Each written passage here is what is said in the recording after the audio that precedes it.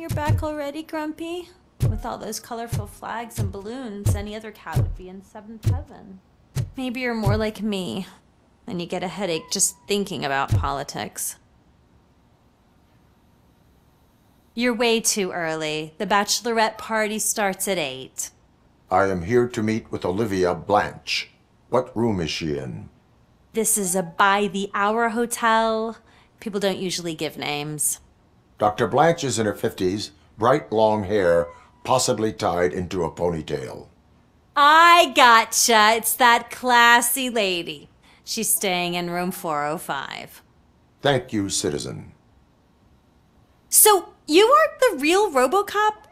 Listen, if your mature lady won't be able to satisfy you, I'm sure I'll find someone younger that would be happy to help.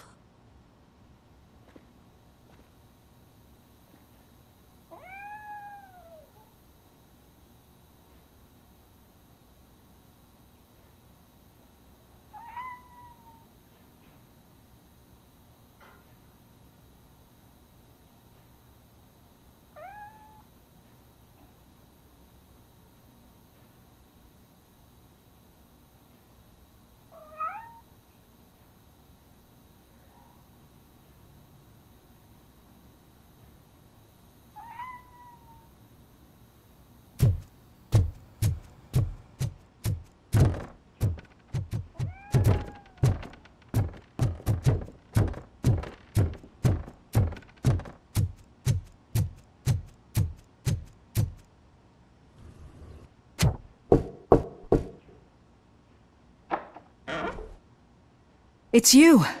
Thank you for coming over. Do you really think I'm in danger? Not as long as I am here. Tell me what happened again.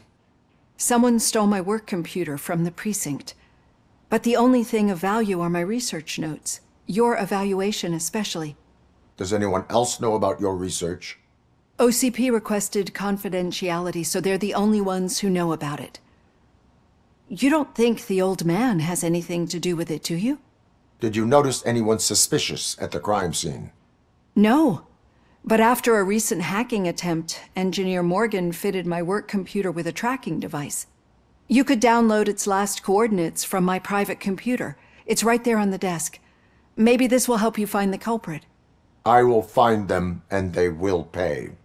Actually, even if those thieves were after my research, they'd be disappointed. I keep most of my notes on paper, including my conclusion. I know the whole process wasn't easy for either of us, but I'm sure you felt there was progress. How do you feel about doing the final session now? I promised to adhere to our working relationship. Thank you. I really appreciate it. You agreed to a non-compulsory evaluation. Does that mean you felt our sessions are helpful? Yes. A lot has changed since we started. Do you remember how you perceived yourself back then? As a human. That is correct. But since then, did you have a change of heart? How do you consider yourself now? I like to think of myself as a person. It's great to hear you still stand by it. Through our time together, I've learned a lot about you. And one thing I know for sure is that you're not some kind of soulless OCP robot. Why do you think so?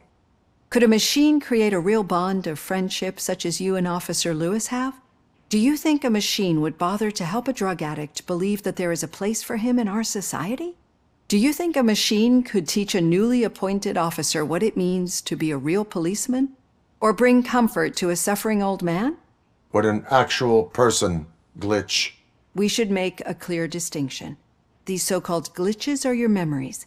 It seems to me that they manifest themselves in unusual ways because they are trying to get through a mechanical barrier. But as memories and the past make up everyone's personality, those memories make you who you are as well. This is what makes you different from a machine. You should not fear them, but embrace them. But there is also the other kind. And that worries me.